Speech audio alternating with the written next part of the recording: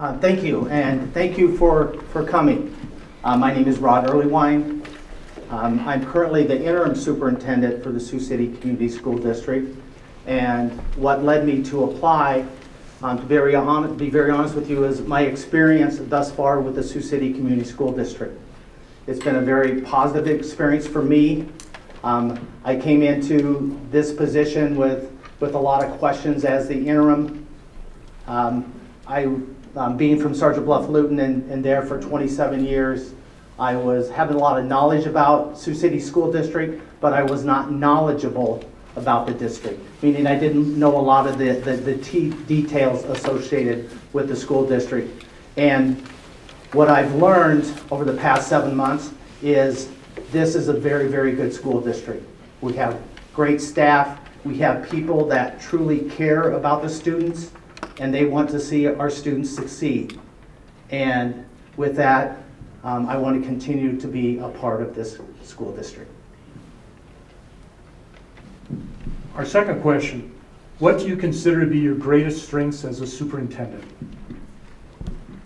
I believe my greatest strengths is my ability to work with a wide range of people, to work in situations where trust needs to be built, where healing and mending needs to happen.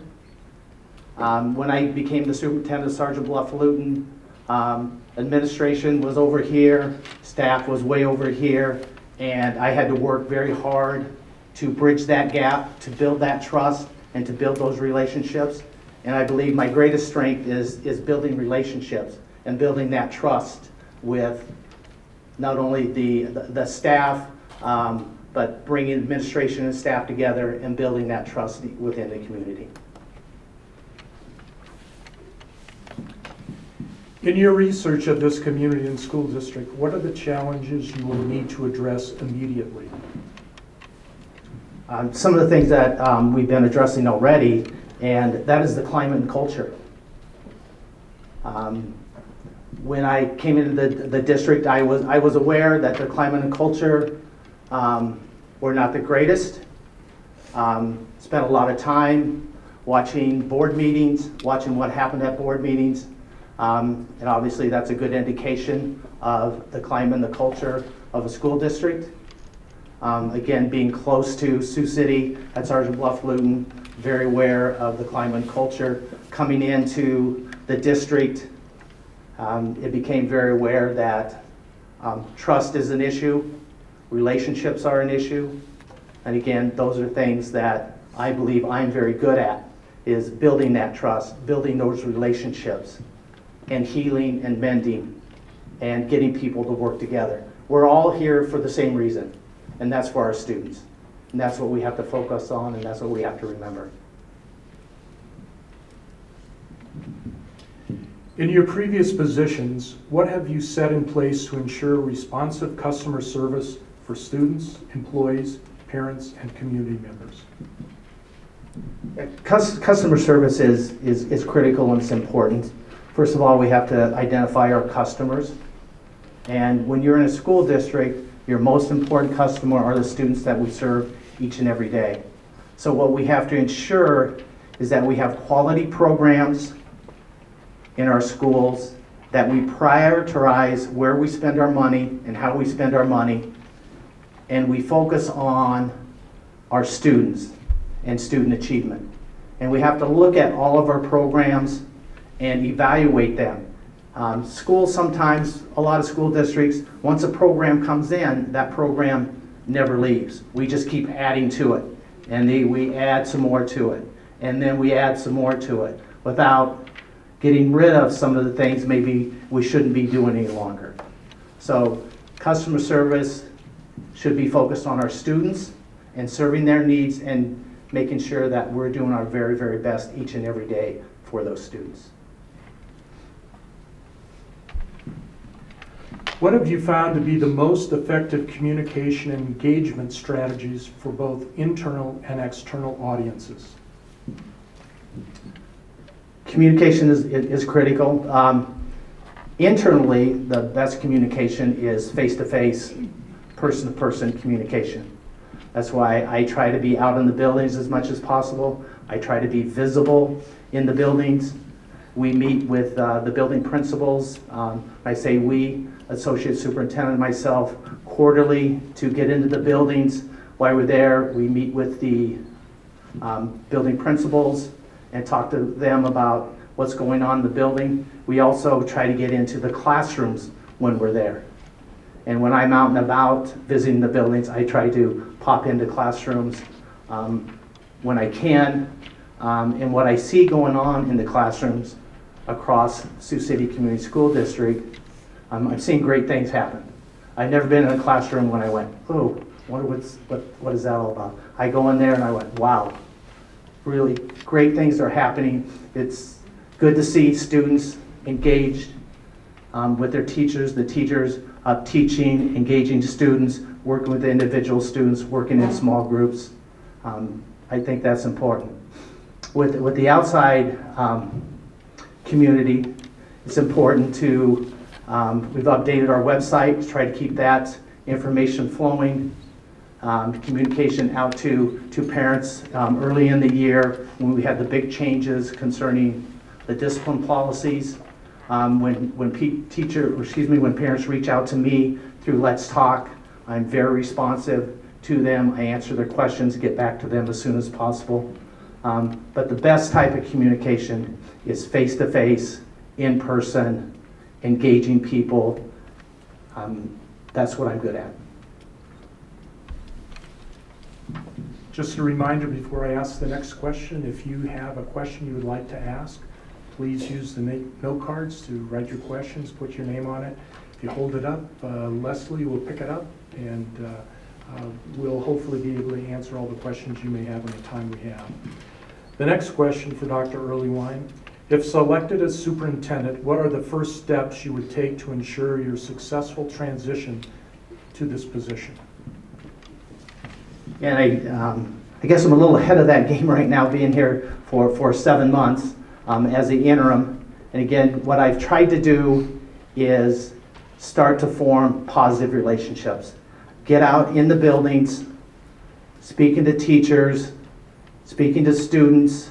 One of the things that I did when early in the year, after the new cell phone policies came out and high school students were affected mostly by them, I met with each of the high school student councils. And just to get some feedback from them. We were a month into it. I wanted to hear from them, get their thoughts, their views on how things were going. And believe it or not, several of them supported the new policies, and they liked it, simply because they said, now I'm talking to my friends. My friends are talking to me. We're not just sitting there and texting all the time. So that was really positive and something that I enjoy getting out and talking to students. Some of the best time in the district is when I get into elementary buildings at lunchtime and speak with students while they're at lunch, especially at the elementaries, because you get some really good questions. And they're interested, they're curious about me, what I do, who I'm the boss of. So we have some really good conversations, or I've had some really good conversations with the elementary students. What process would you recommend for establishing district goals and priorities? What role should staff, students, parents, and community members play in determining those district goals and priorities? As far as the community and parents are concerned, we need to survey them, and we need to provide them with data and information. Staff needs to be involved in the goal setting process, and it all has to be based on data. What's the data telling us? What is the discipline data telling us? What is the student achievement data telling us? And we have to look at that data, not just one source of data, but multiple sources of data over time, and figure out what are our strengths, what are our weaknesses, and what are we going to do to continue to improve our strengths and really focus on our weaknesses and areas that we need to improve. And when we look at that, when we talk about students, we're really talking about student achievement. And student achievement across all of the grade levels, all of the subgroups, the different ethnicities that we have in this district, and compare them to districts like us, districts not like us, and comparing one group to the other. And how are we doing? Are we making a difference? If there's big gaps and big differences, why are there big gaps and big differences? And what is our plan to make the improvements that we need to make? What actions would you undertake to support and encourage good teaching? Good teaching, that's what it's all about. Right? If we want to improve student achievement, we have to improve good teaching. We have to give our staff the tools that they need. We have to align professional development with areas that we perceive as being areas that need improvement. So quality staff development that is not just a one-shot staff development, but a staff development that is implemented over time with fidelity, with follow-up.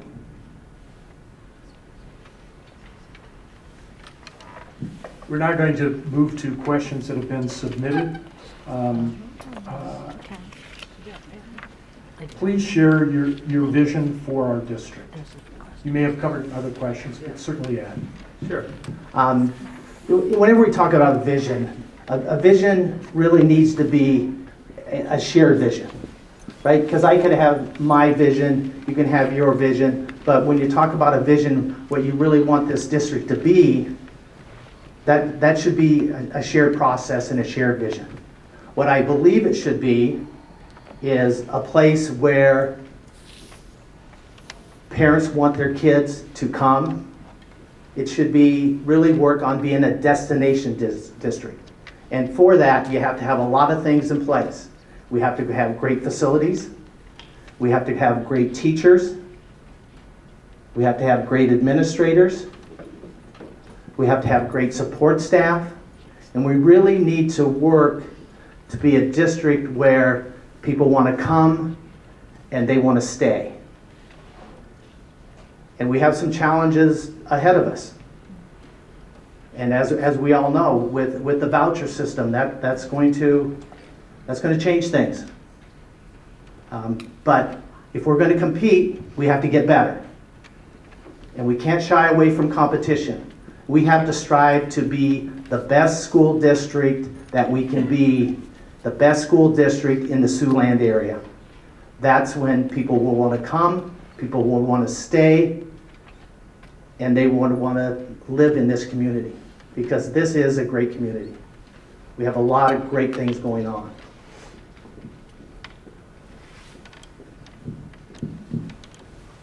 How will you address serving all students in an equitable manner? Yeah, equity. What does equity mean? Right? That means we are fair and we are impartial.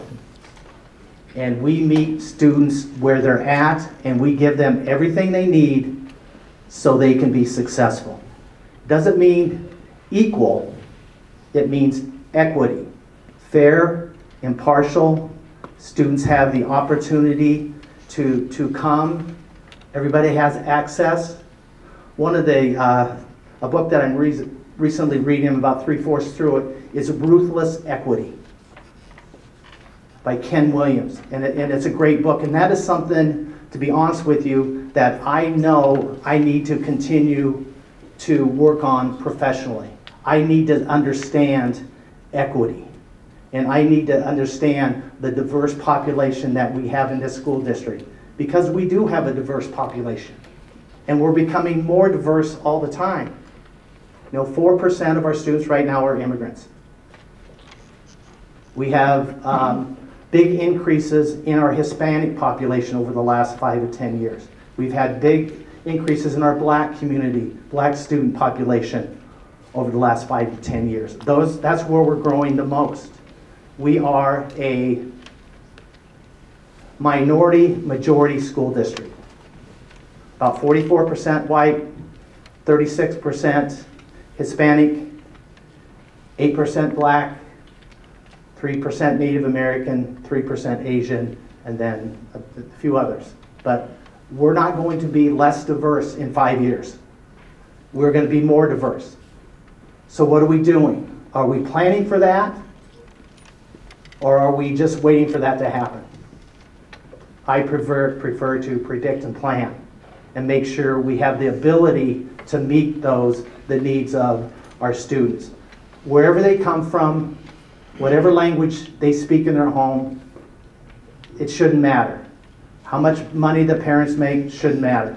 What matters is we're meeting the needs of each and every student to the best of our ability each and every day. If we do that, we'll be a Destiny school district.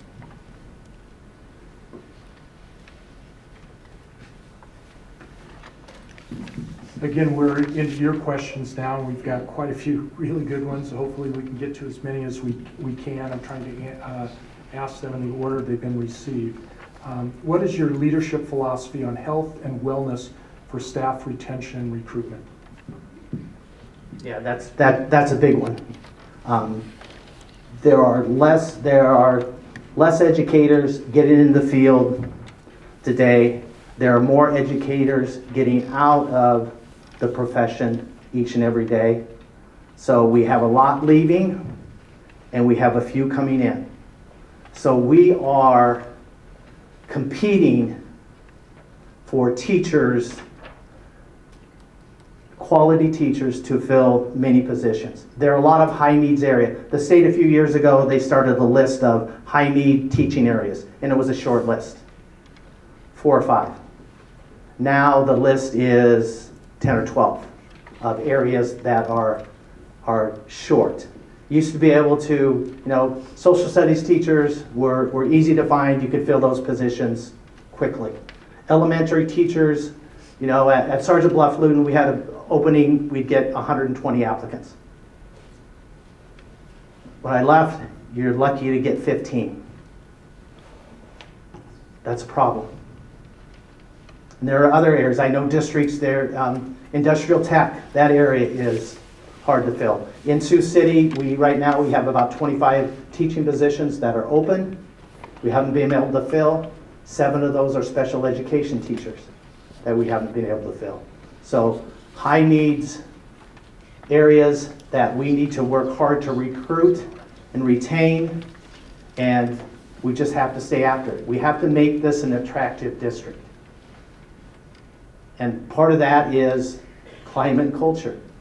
That's a big part of it. If people come to a district and they feel like they are valued and people appreciate them, there's a good chance they'll stay. So those are the things that we can work on, and we can make big improvements in those areas. You mentioned that you have a strength of building positive relationships. How have you started to create a healthier school culture as an interim superintendent up to this point? Sure, and again, I think that's one of my strengths. And the only way that I know how to do that is to talk with people, sit down with individuals, have those discussions. That's how you build a relationship. I can't build relationships through email. Maybe if someone can, and you can show me how, that would be great. But I just don't think you can do that. The only way you can build relationships is you got to get in the buildings. You got to talk to people. You have to talk to the teachers. You have to talk to the administrators. We have to talk to the support staff. We have to let them understand and know that we do appreciate them. And this is it's serious business, but it's not life and death. So we also need to have a little fun at work, right? We need to be able to put a smile on our face and to greet people and to treat people with respect. And we need to be able to agree to disagree without getting defensive. If I'm doing something wrong or I have an idea, and you don't think it's very good, then challenge me on it. I should be challenged. Because the only way we're going to make improvements is if we ask questions and we work together and we agree to disagree on some major topics. But by working together, we can make a big difference. What is your experience in special education, and are you aware of Iowa as a whole has been failing to implement IDEA for 5 years now? And what are your plans to ensure Sioux City schools will be a good partner and follow the federal law that benefits the students? Yes, special education, that's something we're tackling right now. That's not something we're waiting on. We already have a task force working as we speak. Task force includes administrators and teachers getting together. We got together as a whole group, K-12, and then we broke apart into elementary, middle, and high. And we're looking at how we provide services to our students, how to make sure that we're meeting IDEA. That's a big, heavy lift. And you top that off with being short 7 special education teachers, it gets complicated. But the only way we're going to make improvements in those areas is to involve the people that are closest to the problem in helping to solve the problem. And those are the teachers and the building administrators. Those are the people that are in the trenches doing the work. And we have to include them. I could sit in my office and develop this great plan. In my mind, it'd be a great plan, and try to implement it, but people won't buy into it. They won't own it. We need to develop a plan that people will buy into, people will own, people will be a part of, and feel like they are a part of it. It's not being done to them, we're doing it with them. And we can make a big difference if we use that model in most of the things we do in public education. Given the fact that the Sioux City district is a minority majority, how do you plan to engage parents from different socioeconomic backgrounds to actively participate in their children's education?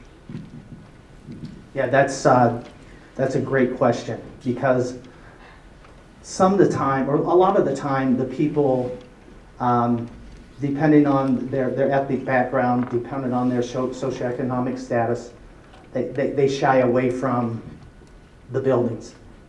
They shy away from being involved because many times they didn't have a very good experience in school. So it's not something they're comfortable in taking part in. One of the things we're doing, I think we've done a very good job of, and Dr. Young is leading that, and that is our equity committee. And we're really looking at equity, and we're looking at the subgroups that we have, and we're looking at data, student achievement data over time. Why are our Hispanic students not achieving to the level of the white students? Why are the black students not achieving to the level of the white students? What are the differences in that groups with student achievement? What are we doing, as far as discipline? And we're looking at disproportionality with discipline. So if 44% of our students are white, about 44% of our discipline referrals should be white students.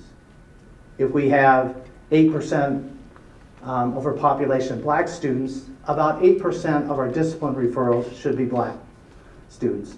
And it's not there. We have disproportionalities associated with that. So why is that? Why is that, and what are we doing about it?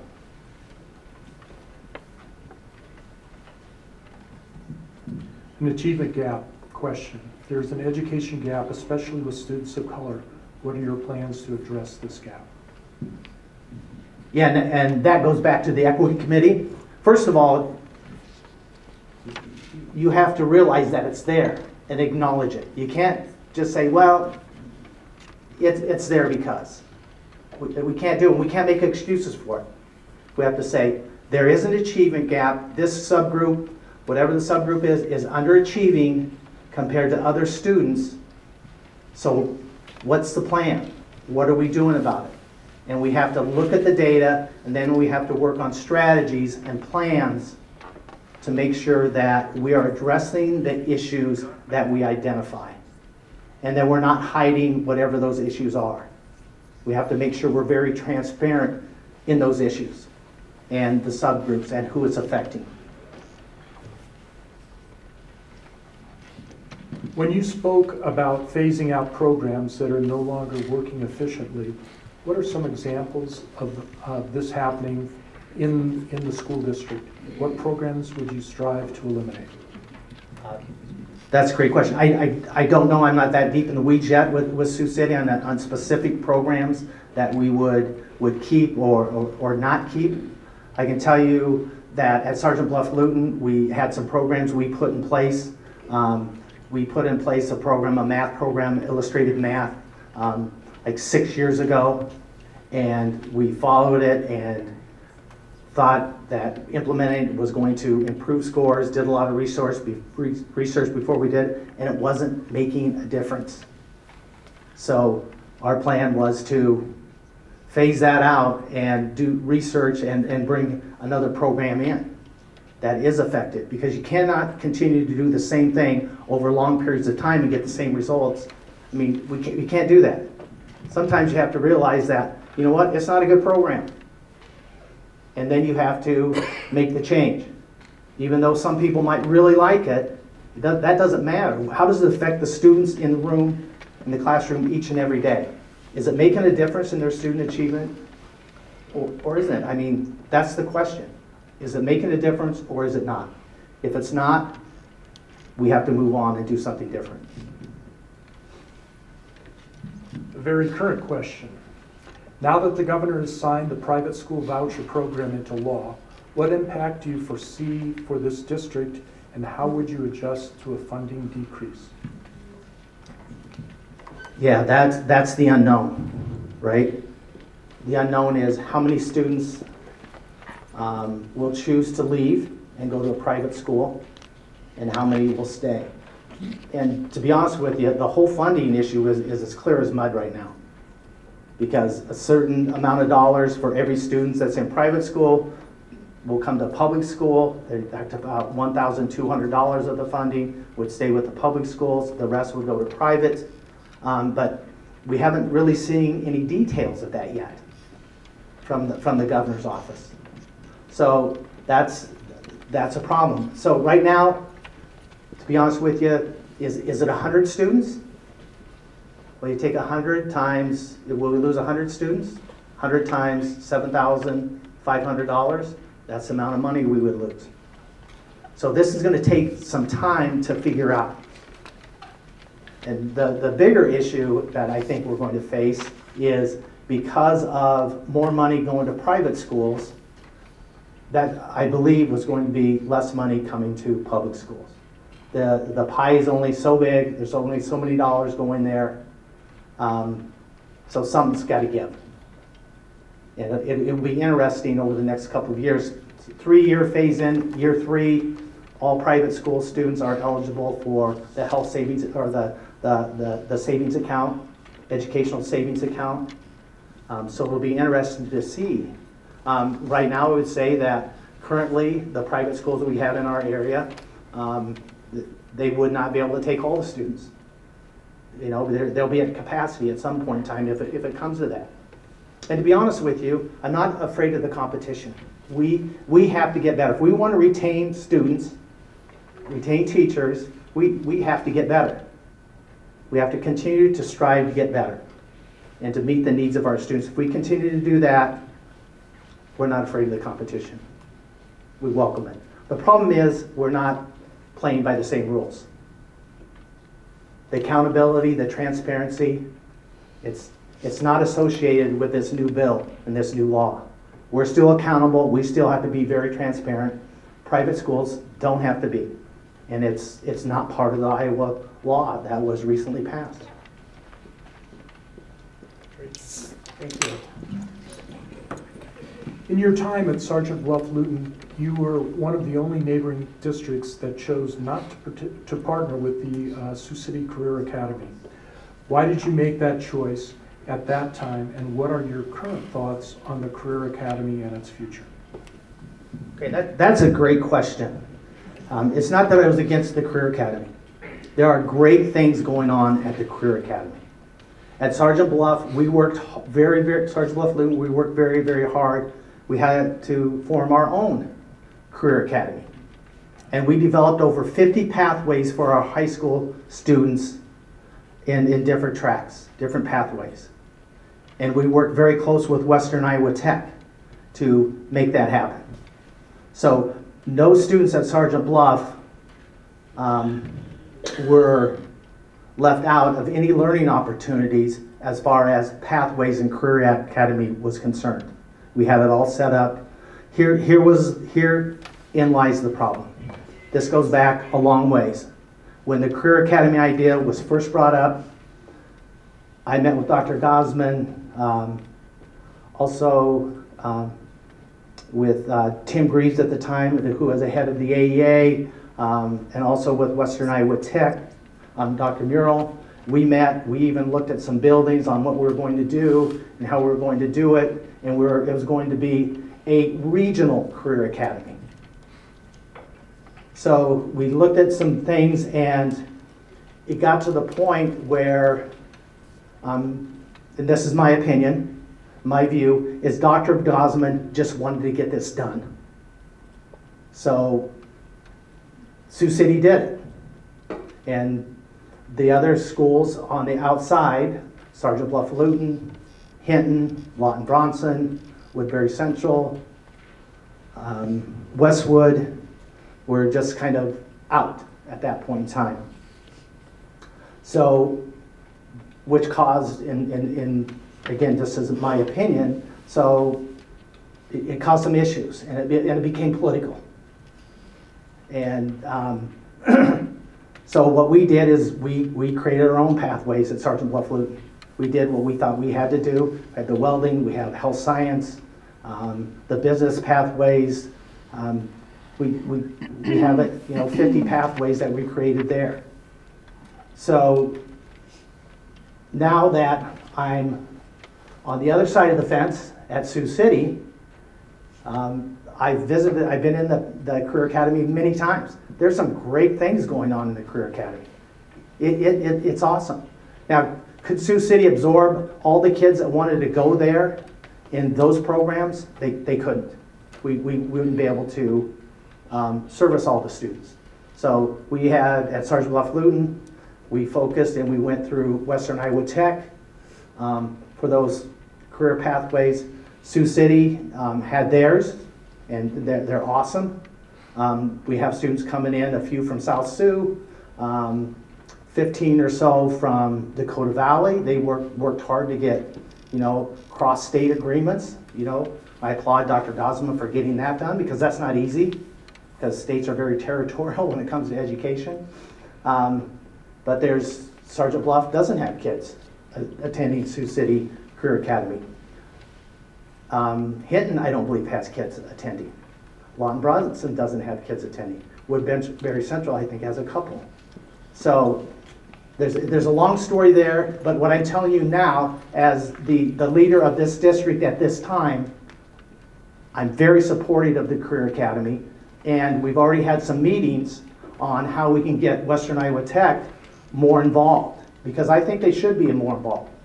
In other areas, the model is the community college has taken the lead on this, and that's not the model we have. So we're trying to work on that. Dr. Murrell is very open to listening and to working with us to make it more of a regional academy, but right now it's not a regional academy.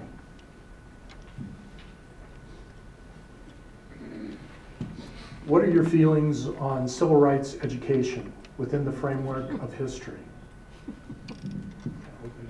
That is open-ended. Civil rights, so are we talking about critical race theory here? What are we talking about? That's really a broad question, and I'm someone that taught American history for many years. But teaching civil rights, I mean, we have to teach history, right? The reality of history. And we have to be real about it and honest about it. So civil rights is part of our history. And the lack of civil rights, or the battle over civil rights, it's part of our history. Shouldn't all of our students know about our history, good and bad? Otherwise, we're going to repeat the same mistakes we've made. So, in my opinion, you know, whatever we teach and we deal with history and civil rights, just need to be open and honest about it. You know, it's not all pretty. We all know that. But we have to be honest about it. We can't tell a, you know, fake story about it. We have to be, again, honest, forthcoming, and this is our history. American history isn't all great. We had some tough times in our history. We just don't want to repeat those really nasty, bad times. How will you ensure the safety of our students and faculty in regards to active shootings? What have you done? Yes, that's a great question. That's something that, you know, in the student group I talked with today, that's something that they brought up to me as well, a question that they had. What we've done is all of our staff have been trained in active shooting scenarios and given training on what they do. Sheriff Sheehan with the county volunteered to come in and do the training and work with our staff. So they have options if they're faced with that unthinkable. You know, and this really, you know, kind of hits closer to home all the time, right? We just had one in Des Moines. And, you know, I got that message yesterday, and what it hit me pretty good because I have a daughter that teaches in Des Moines. So I get the message, because I hear a teacher shot, 2 students, that's all I know, so I'm trying to call her and she's not answering. Of course, she's busy. But, you know, and the shooting happened a block away from one of her schools that she's an instructional coach at. So those things, not a lot of things keep me up at night, but school safety and shootings in schools are one of the things that really bother me. What we can't say is it would never happen here. We have to plan for it. We have to prepare for it. You know, back in the day when you did the old atomic bomb safety drills, what'd you do when I was a little kid? I got under the desk, right? We have fire drills, we have tornado drills, now we have active shooter drills in our schools. So it's something that I think about. Again, I worked with Sheriff Sheehan to provide training to all of our staff. He does an awesome job. That's something we need to do every year. And we'll work very closely with them to make sure that that's done. What do you view as the role of the superintendent in overcoming the negative public opinion of the school board? Thanks for that question. But it's true, right? It's true. Here's what I'll say to that, is that people, you know, people from across the state, my colleagues that I know, when they found out I was going to take the job as interim superintendent, they're like, why would you do that? Have you seen the school board meetings? And to be honest with you, I had, because I went back and I watched a lot of them. And what I will say is that school board meetings should never be a source of entertainment for people to watch. They shouldn't be. So to work with the school board, I think you've seen some difference already. Some calming, some settling of the waters, so to speak. And I think my personality and my leadership style helps with that. I mean, we can disagree on things. That's fine. We can disagree. But we should be civil. We should be respectful. Every school board meeting that I've been to in Sioux City, we have high school kids sitting in the audience. So what kind of message are we sending them if we as adults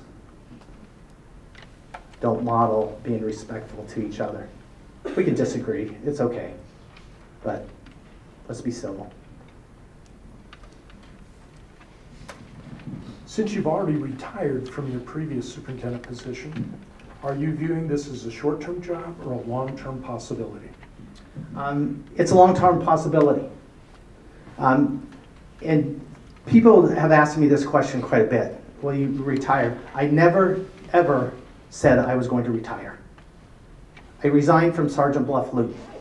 I didn't resign because there were bad things going on in Sergeant Bluff Luton.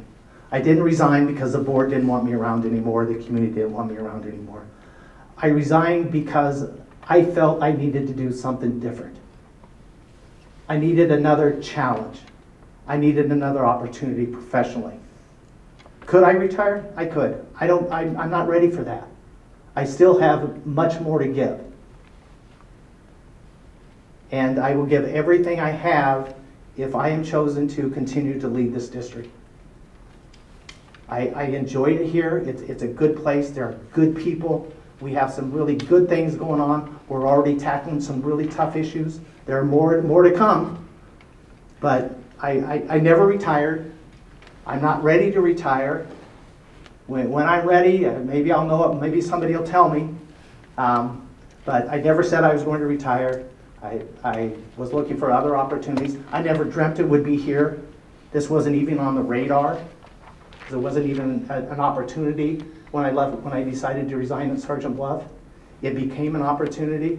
I took advantage of the opportunity, and I've enjoyed it. I think we're a good match. I grew up in Western Iowa, graduated from Mondayman West Harrison, right by the Missouri River. I'm Iowa born and bred. I understand, I really think I understand the community of Sioux City. And again, I think we're a good match. What role do you see for arts curriculum, including music, at both the elementary and secondary levels? Yeah, music is arts and music are important. You know, which one of us in here doesn't listen to music pretty much every day? And that's something that people were probably at Sergeant Bluff when I first became superintendent, he's all about sports. But what I did as the superintendent is we committed $25,000 every year out of 1 cent sales tax to go to buy band instruments. The big instruments that, you know, they're $2,500, $3,000, $5,000. We committed that. When we did a big remodel of the high school, one of the areas that I said we have to tackle is the music area. Now if you go down there, the band room is state-of-the-art. It's a beautiful, it's huge, it's big. Before, the band and the vocals shared a room. But we put a big addition on the Sergeant Bluff Luton High School for band. And it's a beautiful facility. Acoustics are awesome in there. So I'm very, very supportive of music and the arts. We have kids. I'm supportive of all extracurricular activities. Anytime we can have a program where kids are actively engaged in, actively involved in, around positive people, that makes a difference. It makes a difference in their lives. Because they're committed to something. They're dedicated to something. And they're involved in something bigger than themselves. They're involved in a team. And I think that helps them grow, you know, as people. In your previous district, they only had 20% free and reduced lunch. Sioux City Community School District has 67% or higher rate. How are you qualified to adapt to that difference, and what are your suggestions on how to deal with the poverty challenge in Sioux City? Yeah, the poverty is an issue. It is true. Sergeant Bluff, low socioeconomic, right? We all know that. Sioux City, right, 66, 67% free and reduced lunch. But that should not be a barrier, should not be an issue for providing quality education to that group of kids. If I walk down the hallway, I don't know which kids are free and reduced, which ones aren't. I just see kids. And I see kids that you know, that need a quality education. They need adults that really care about them. So being one socioeconomic group or the other, I guess my best way to say that is I was one of those kids. You know, you grew up in Little Sioux, Iowa. I was number 5 of 5. My dad worked construction, dirt construction, heavy equipment. Guess what? In the winter, there's no work. It's called unemployment. And then when I went to school, if you were on free and reduced, guess what you got? You got a different color lunch ticket. You got the yellow ticket. Everybody else that wasn't on that, they got green tickets. I had a yellow ticket. You think everybody didn't know who was on free and reduced? Think my friends didn't know? You didn't think that caused some problems for me? You didn't think we had some issues on the playground because of that? And in the bathrooms because of that? We did. So I can certainly empathize with those kids. But that shouldn't be an excuse that they can't do better, that they can't achieve. They're kids. Let's treat them all the same. Give them all equal access. Give them all equal opportunity. It shouldn't matter. What is your role? What is your role in the lobbying of our elected officials, especially at the state level, to impact positive changes for our public schools? Yeah, we had one forum already with the Sioux City Community School District that we sponsor. We have another coming up this Saturday morning. We invite them in.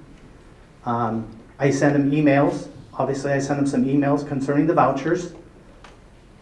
I wanted to express my opinion as the superintendent of a public school district, and especially one that has a lot of private school opportunity within it. I speak with them at those forums, try to get them to understand our perspective and why we need this, or why we'd like to have that, or why they should vote no on this. And again, it comes down to relationships. I can't just go to them when I want something or when I don't like something. You have to form that relationship. And am I not happy about the vouchers? I'm not happy. But am I going to just throw my hands up and say, I'm not talking to you ever again? That doesn't work. What works is if I continue to work with them and continue to form a relationship. And we have a lot of new people. So that's going to take time. Relationships take time. Trust takes time. But I do communicate with them. I do talk with them. Again, this Saturday morning, 8:30 at the Educational Service Center. There's a forum. We invite them to come, and we talk to them about educational issues and things that we see. How do you plan to improve and address student behavior? Student behavior, that is something that we put some policies in. Policies were put in place when I walked in the door. They're board policies. So those are things that I need to support as a superintendent, that administrators have to implement and follow through with.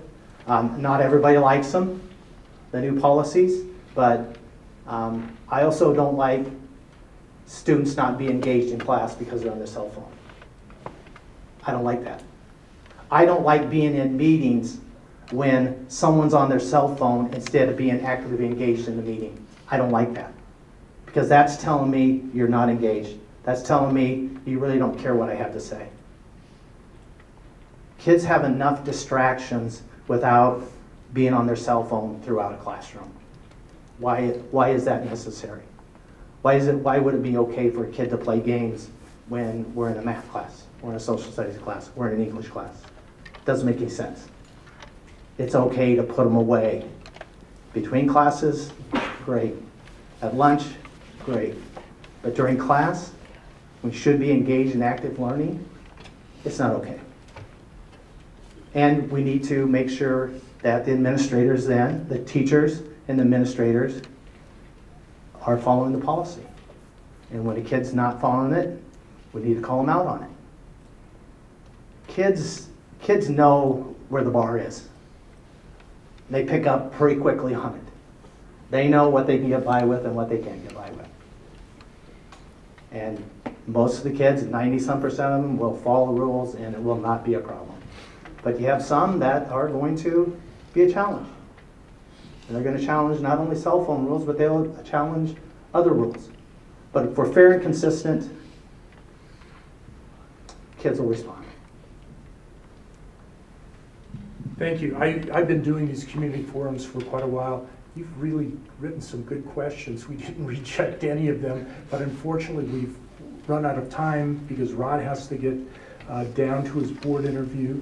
Also, he's going to spend some time with the press, so people will get some exposure there. So he has one last question. It's kind of a lightning round. 1 minute answer to, as our students are our first and top priority, what is or will be your recommendation for staff retention with the economy being what it is? 1 minute. 1 minute. Staff retention, that's something that is important. Again, because like I said earlier, we have people leaving, not a lot of people coming in. We want to keep our people. And if we can improve the climate and culture, that will go a long ways to keeping our people. If our people feel valued, if they feel supported, that goes a long way to them wanting to stay with us. If they don't feel valued, they don't feel supported, then it becomes a problem. But there's some things that we can do. There's some little things we can do. One of the things we did on a last teacher workday is we gave a flex afternoon, that work from home in the afternoon if you choose. And I think the teachers appreciated that. They're professionals. Let's treat them like professionals. There's some things that we can do like that that will go a long way. And teachers, they will acknowledge that. And they do appreciate things like that. And when I ever deal with those things, I always think of, you know, from a teacher perspective, because I still see myself as a teacher. I still see myself as a coach, because that's what I do each and every day in working with administrators. I'm still teaching and coaching. So if I can view myself as still as a teacher, put myself in their shoes, that's the way I try to look at it and try to make some improvements, some little things. If we can do that, a gesture that the board did the other night is trying to pay some of the high insurance increases that are coming at the teachers, try to take a little bit of that bite away from them. The board passed that the other night. So I think the teachers will appreciate that as well. But climate and culture is critical, especially in education, because we are relationship people. Thank you.